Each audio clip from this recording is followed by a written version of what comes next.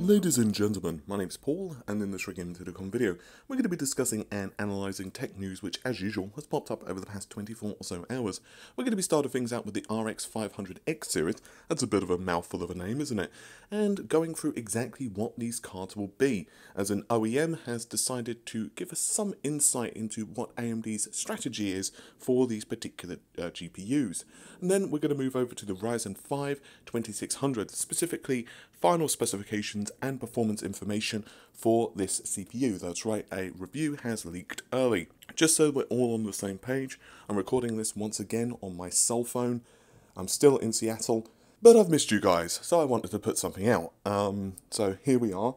I'm doing this without notes. Normally I do have notes, so it's going to be a little more challenging because I'm going to have to remember things off my memory rather than actually having notes. So, but I'm sure we're going to get through this. It's going to be amazing. All right, so let's start things out once again with the 500X series. So we actually first heard about these particular GPUs a day or two ago when they were leaked from AMD's own official webpage.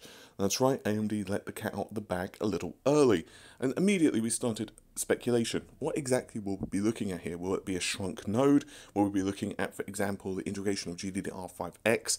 R5X was considerably more likely than R6. After all, it's A, cheaper, and B, unless there's amazing clock speed increases for the Polaris series, it wouldn't really require that amount of memory bandwidth, but 5X would certainly be quite nice because we all know that Polaris is memory bandwidth constrained to a point.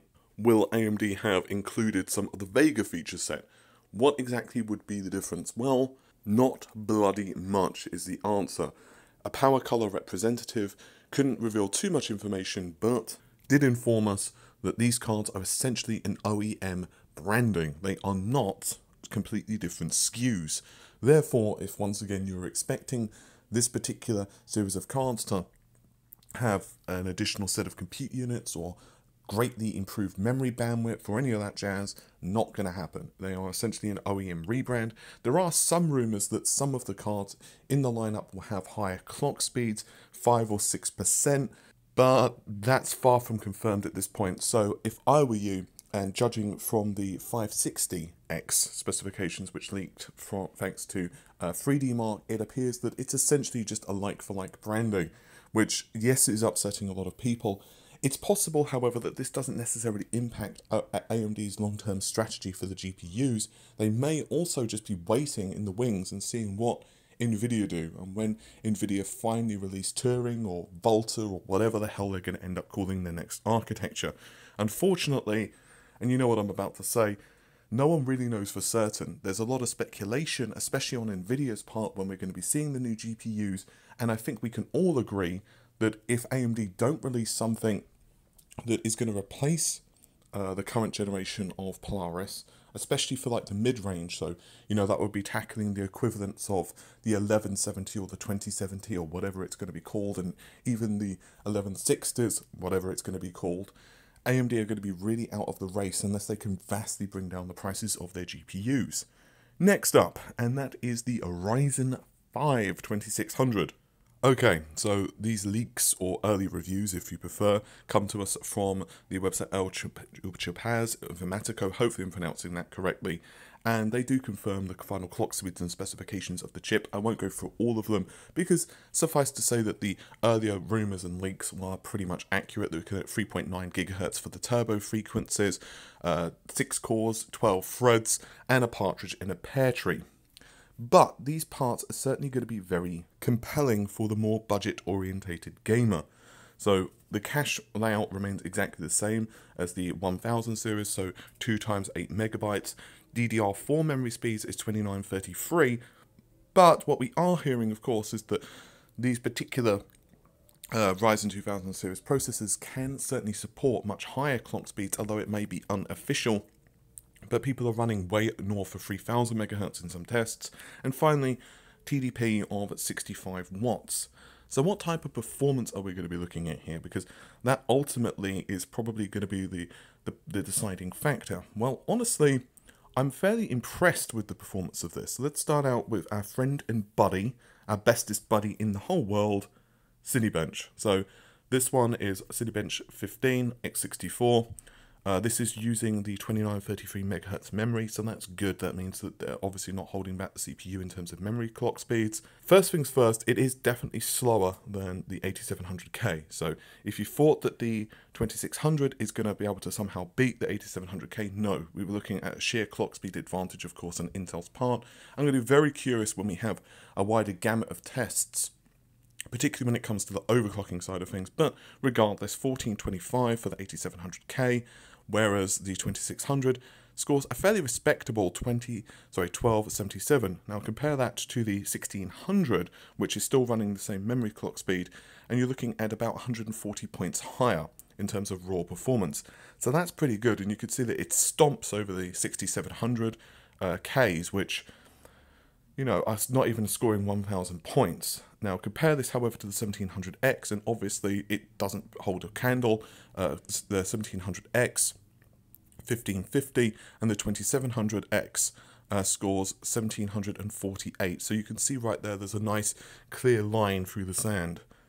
X26, another very popular type of test that you're going to be doing, or should I say task you're going to be doing for a lot of users. These are obviously in frames per second.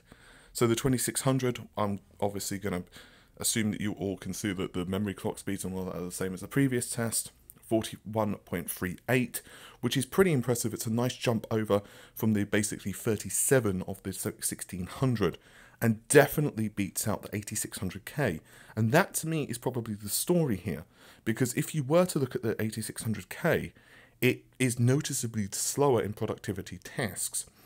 And given the supposed leaked price points of these CPUs, for people who want to do, let's say, video editing or a little bit in coding or 3D work or whatever, and are operating more on a budget, or perhaps doing some light gaming and other bits and bobs on the side, I can definitely understand one of the reasons you will want to get these processors, especially if you don't have the budget to, let's say, go for the 8700K, excuse me.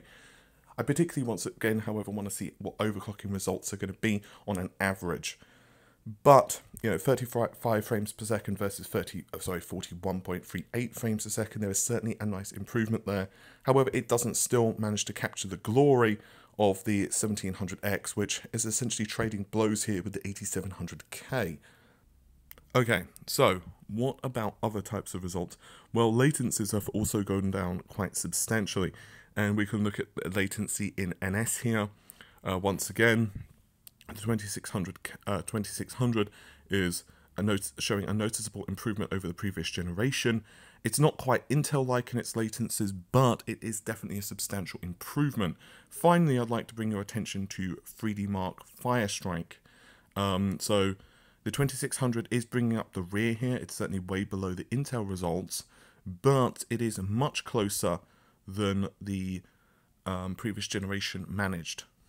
With slower memory, but with faster memory, it's pretty much on par with the 1600. So in other words, if you have a 1600X with this particular test, if you are managing to get it to run at faster memory clock speeds, then you're not really going to see much of an improvement here. But some folks did notice that they had major memory incompatibility issues with the previous generation of Ryzen's, and supposedly that has been improved with the 2600. So perhaps that's something that you would want to take under consideration. Finally, let's discuss overclocking results. Now, obviously, this is not exactly a large sample size, so if you're worried about overclocking, I would suggest waiting a month or so after these processors launch to kind of get a better sample size, but for now, we have what we have. So the CPU clocks to 4.09 GHz, and that's with a voltage of 1.392. But it's imperative for us to understand that they are using an X370 motherboard. According to El Chapaz, they are telling us that they did have some stability issues with gaming, and so that's something to take into consideration. It's possible that this will be improved with a BIOS update, and also we do know, of course, that the X470s and so on do have some tweaks which do improve voltage distribution and overall clock frequencies and stabilities and so on with the 2000 series. So once again, if you have a 300 series board, I would not necessarily say don't pre-order a 2000 series CPU, but because obviously different vendors are going to be slower or faster at releasing different BIOSes, and there may be bugs and that type of thing. I'm not saying that you will be screwed on release, but I would just say, you know, have a little bit of caution, just maybe wait. And if your particular board doesn't get updated, it wouldn't be the end of the world to perhaps buy a 400 series motherboard, if that's something that you can budget. If not, then maybe wait for this generation to pass you by. But hey, that's just my opinion, right? Normal stuff, like, share, and subscribe. Apologies once again for this video being a bit bitty, but I did want to discuss this, and as I said, to be honest, I've just kind of missed talking with you guys. I know vlogging's been a bit quiet recently, but I will be on that over the next couple of days. Honestly, it's been just nice to actually not be feeling sick, and I only just got over my cold properly a couple of days ago, and it was really vicious. I feel extremely guilty because I actually gave it to a couple of my friends as well, and one of them, it's gone really on her chest. It's not good. I feel extremely bad about that, so I'm glad that I didn't get it anywhere near that bad. I think like the British germs are like probably more virile here or something, I don't know. Anyway, hopefully you have enjoyed the video. Normal stuff, like, share, subscribe. I have already arranged to meet up with a couple of viewers over the next couple of days. So if you are interested in meeting with me, you can email contact@redgamingtech.com if you so desire. Once again, just to remind you, I am in the Seattle area. I'm going to be here for another week or two, so you can feel free to reach out to me. And that's about it for this video. So hopefully, I'll see you soon. Bye for now.